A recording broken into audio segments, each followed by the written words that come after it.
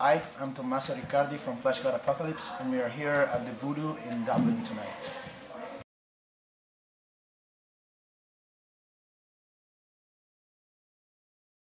Now I would say I'm happy about 8 because I'm pretty much always happy with what I do, and of course during the show it would be 10 because playing is the best thing we could do.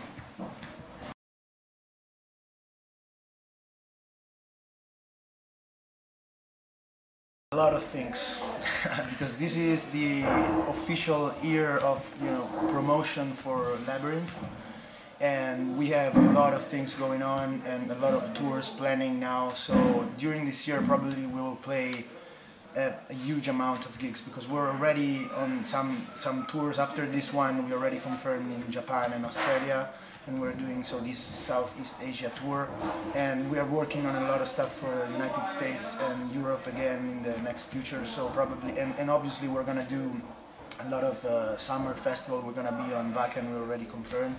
So it's gonna be a very important year, and in my opinion it could be also a year that can really change our history, because this is a very important moment since this is the third album, and they always say that the third album is the consecration album. So I really agree, because the fan base has been growing a lot during the last year, and this year we have to confirm what the message we are trying to send around the world.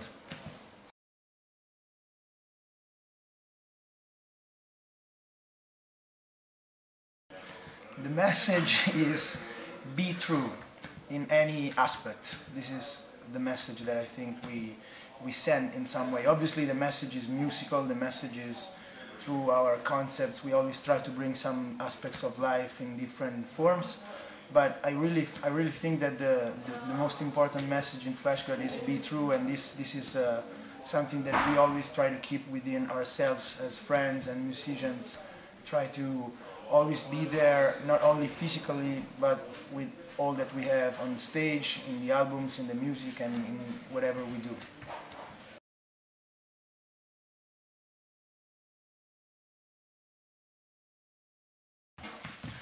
I don't know. I really don't know. What would the headline say? I don't know. Maybe I would like, if my face was on the newspaper, I would like that it was for the band. So, something about Fleshgod Apocalypse being the new, the new metal band of the moment in the world. That would be my wish.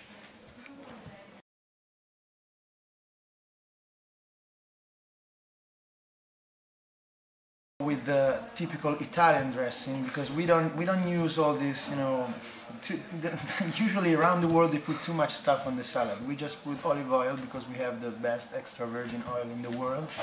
We put salt, we put vinegar. That's it. That's the real thing. So if the salad is good, you don't need to put a lot of stuff on it. That's the point. Obviously you have to have some good stuff into the salad, like tomatoes from Naples area and shit, but once you have the salad, dressing have to be light, but the ingredients have to be of high quality. This is what I think about everything in food and in life in general: quality, not quantity.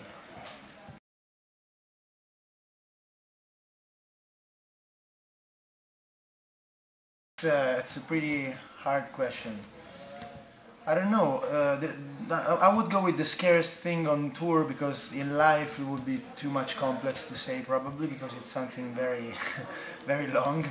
But on tour, one time we were playing in Phoenix, Arizona, and there was an aggression to me while we were playing by one guy that was in the front row. So that was pretty scary, because I felt like, for the first time, I felt exposed in some way to people, because obviously you are a band, you put out a lot of things and people can see you, and sometimes people get obsessed with things. So this is something that scared me in some way, because in the end it was okay, because the security took care of it and everything, but I really felt like, wow, I don't know why people should try to hurt me if they don't know me. So that was pretty scary.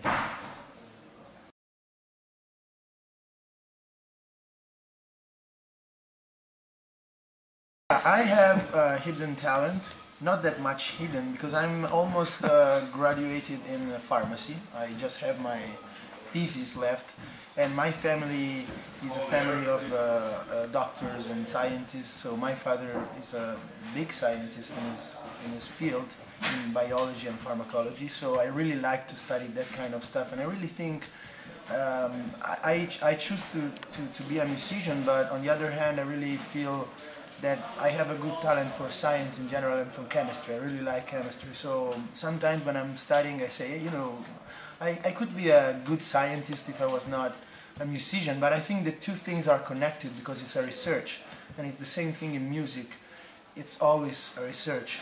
So it's just a matter of being very curious, and in my family there's always been this aspect of being curious on many things, on visual arts, on reading poetry and books in general. So I've grown with many stimulating, you know, things around me. So that's probably science is my second thing.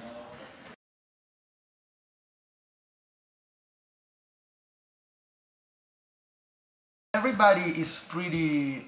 The cool thing about Fleshgod is that everybody in some way is completely crazy, and in the meantime is very normal. So there are not so many strange things, but since you know suggested, I would say that Cristiano is snoring all the time. So every time it's like, and you have to fall asleep before him, otherwise you're not gonna sleep at all. So that, you know, I would say that. I'm sorry, Cristiano, but I know he will take it in a, you know, calm way, because he's the.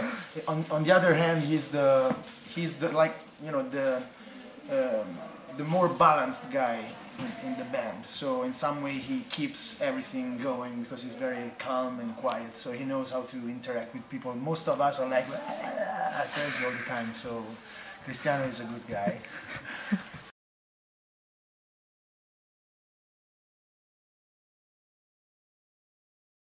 First of all, thank you for supporting, because obviously this is, you know, everybody says this, but it's very important to remind people that we would not exist without fans following the band.